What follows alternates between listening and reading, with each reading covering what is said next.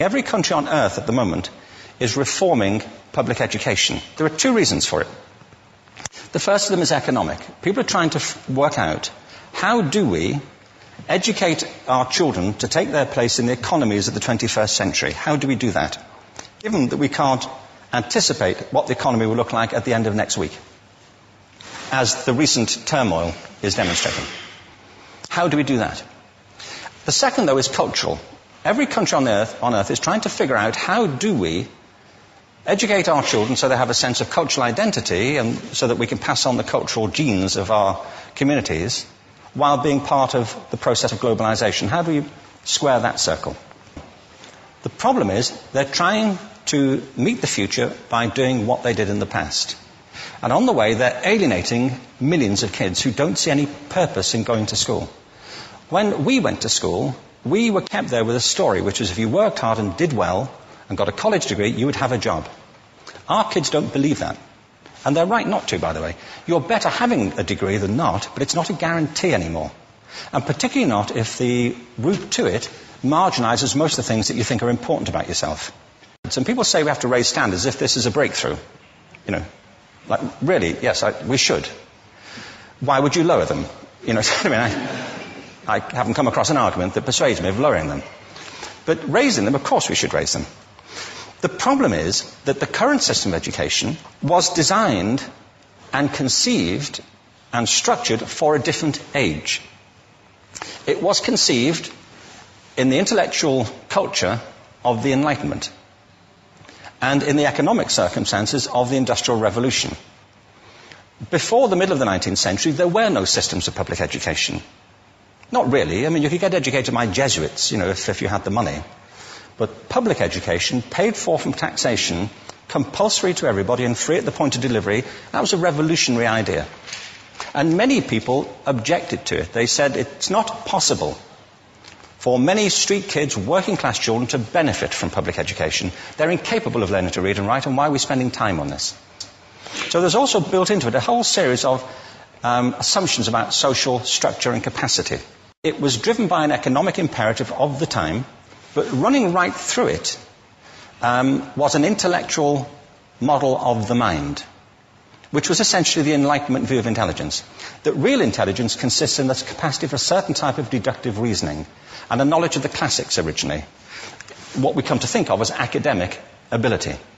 And this is deep in the gene pool of public education, that there are really two types of people, academic and non-academic, smart people and non-smart people. And the consequence of that is that many brilliant people think they're not, because they've been judged against this particular view of the mind. So we have twin pillars, economic and intellectual. And my view is that this model has caused chaos in many people's lives. It's been great for some. There have been people who have benefited wonderfully from it. But most people have not. Instead, they suffer this. This is the modern epidemic, and it's as misplaced and it's as fictitious. This is the plague of ADHD. Now, this is a map of the incidence of ADHD in America, or prescriptions for ADHD. Don't mistake me here. I don't mean to say there is no such thing as attention deficit disorder. I'm not qualified to say if there is such a thing. I know that a great majority of psychologists and paediatricians think there is such a thing. But it's still a matter of debate. What I do know for a fact is it's not an epidemic. These kids are being medicated as routinely as we had our tonsils taken out. And on the same whimsical basis, and for the same reason, medical fashion. Our children are living in the most intensely stimulating period in the history of the earth. They're being besieged with information and calls for their attention from every platform, computers, from iPhones, from advertising holdings, from hundreds of television channels. And we're penalizing them now for getting distracted. From what? You know, boring stuff. At school, for the most part. It seems to me it's not a coincidence totally that the incidence of ADHD has risen in parallel with the growth of standardized testing. Now, these kids are being given Ritalin and Adderall and all manner of things, often quite dangerous drugs, to get them focused and calm them down. But according to this, attention deficit disorder increases as you travel east across the country. People start losing interest in Oklahoma.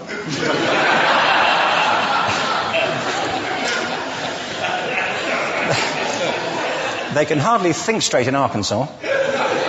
And by the time they get to Washington, they've lost it completely. And there are separate reasons for that, I believe. It's a fictitious epidemic. If you think of it, the arts, and I don't say this exclusively of the arts, I think it's also true of science and of maths, but I say about the arts particularly because they are the victims of this mentality currently, particularly. The arts especially address the idea of aesthetic experience. An aesthetic experience is one in which your senses are operating at their peak, when you're present in the current moment, when you're resonating with the excitement of this thing that you're experiencing, when you are fully alive. An anesthetic is when you shut your senses off and deaden yourself to what's happening. And a lot of these drugs are that. We're getting our children through education by anesthetizing them.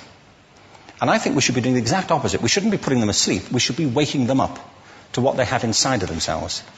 But the model we have is this. I believe we have a system of education that is modeled on the interests of industrialism and in the image of it. I'll give you a couple of examples. Schools are still pretty much organized on factory lines, ringing bells, separate facilities, specialized into separate subjects. We still educate children by batches. We put them through the system by age group. Why do we do that? Why is there this assumption that the most important thing kids have in common is how old they are?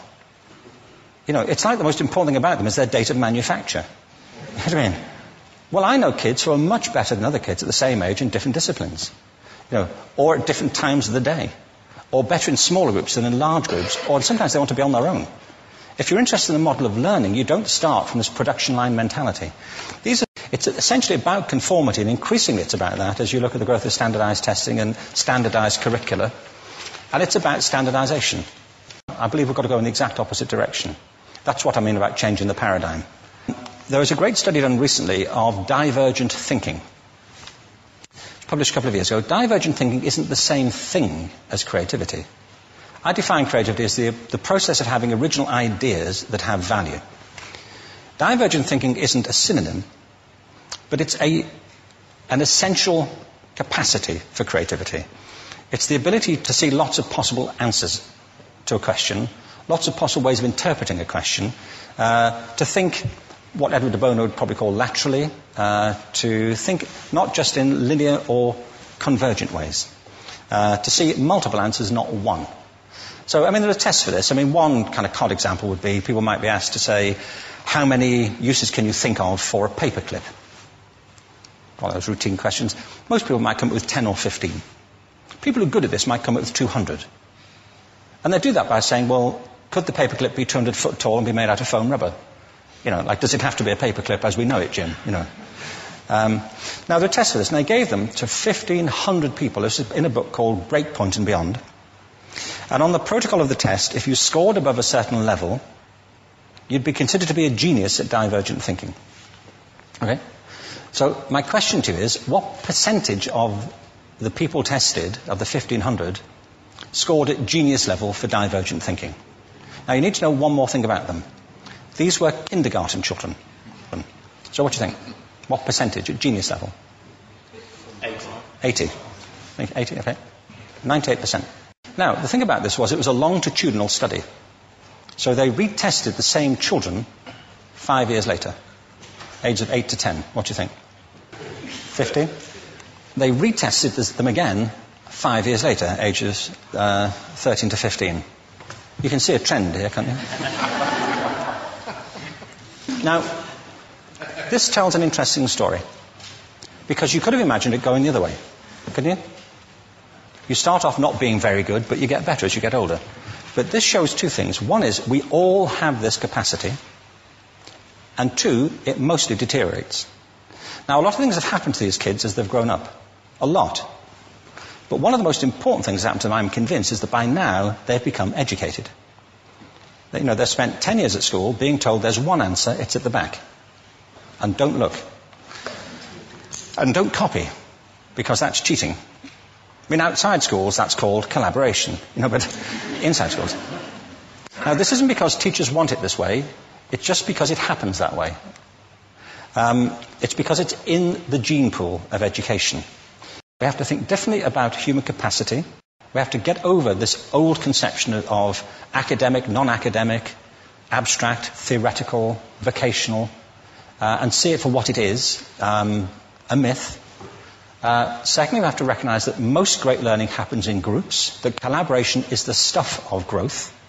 If we atomize people and separate them and judge them separately, we form a kind of disjunction between them and their natural learning environment.